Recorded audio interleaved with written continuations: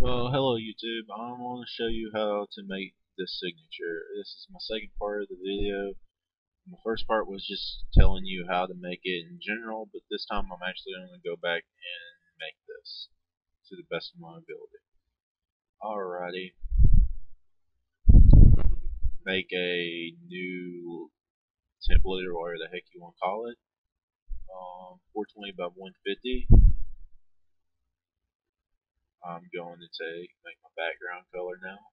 I'll probably make this in a different pattern than I did my other tutorial, just because I do things different to make it trick my brain to actually want more. Alright, then put it on radial, darker red, a lighter red. Click towards the center, hold control, pull downward.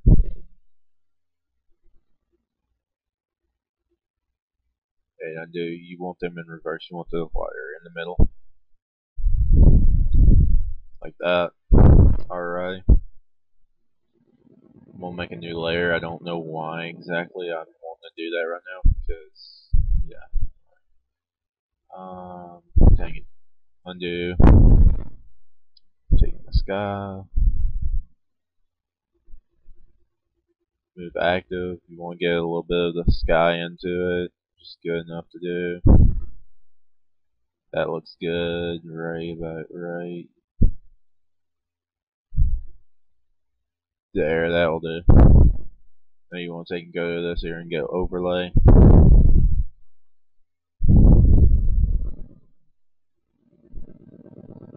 You want to take, make it that layer right there, drag it up. I don't know why it never works once I start. Go here.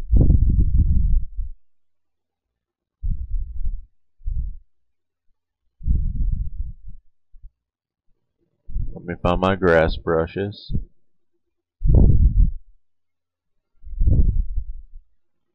This is the one I used. Alright, make sure that layer's selected. I want to go back to black.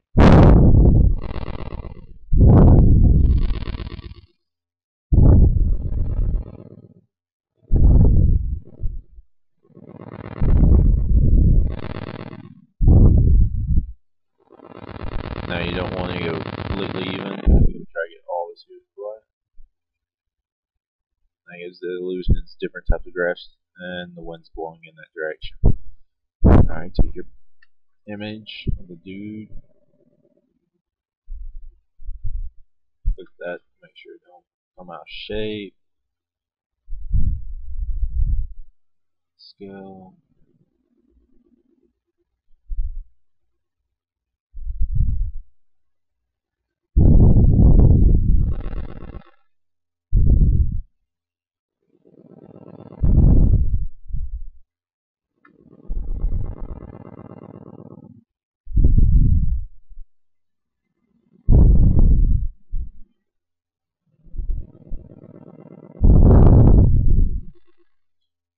And yeah, it's not turning out exactly the same,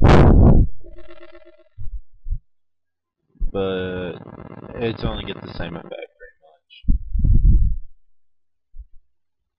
Alright, and now you want to take on top of this here, make a new layer.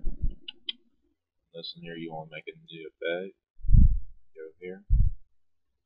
Oh yeah. You want to make it red and a orange. You can watch my other tutorial and you'll get the colors. And now you get this effect.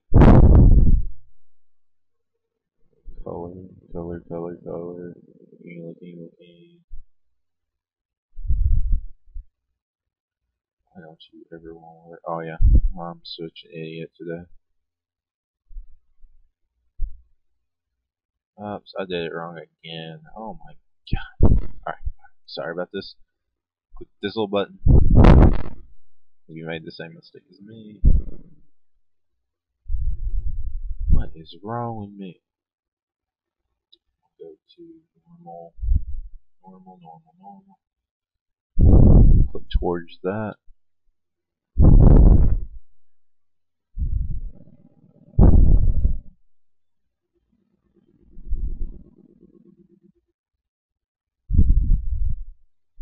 And it gives it more of a sunrise effect to me. Alrighty, take my birds. I cut them out already. Well, at least they're supposed to be cut out. How bad I dragged the wrong ones in. They're invisible. We'll make them small. All this here will be in the link. You will make them about this big. Now a little bit smaller.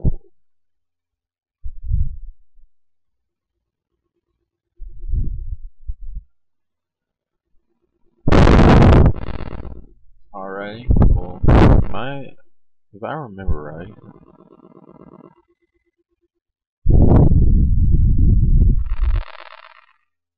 you didn't see nothing to happen there. Alrighty, now you're starting to get an effect sort of like what I made before. Alright, so now we have all these layers, and alright, now I know what I'm about to do. Make a new layer behind the birds.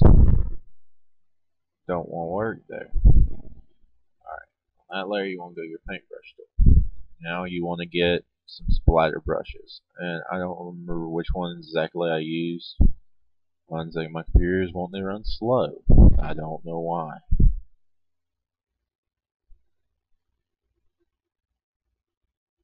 We'll use this one.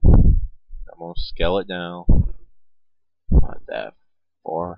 I hate this little tool right there. And I did another one of my idiotic things. Change it to white. Scale it down a little bit more. Okay. Now you want to turn the opacity down to roughly 50%.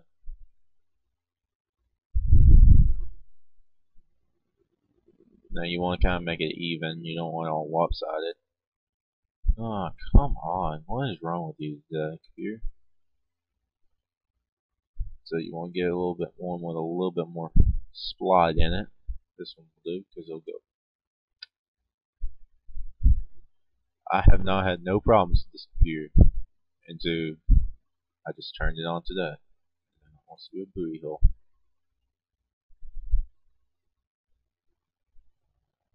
I want to give it a little bit of splot like that.